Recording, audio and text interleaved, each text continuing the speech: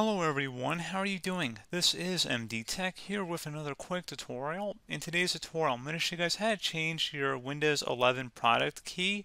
So this should hopefully be a pretty straightforward process, guys, and without further ado, let's go ahead and jump straight into it.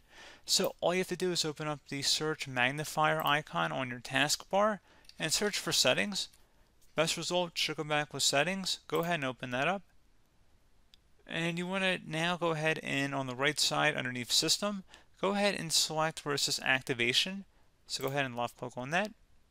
And then it says change product key. Go ahead and select the change button. And then at this point you go ahead and insert your alternate product key. And that's about it. And you would select next and it would verify and then it would activate it.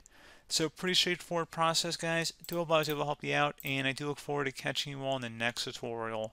Goodbye.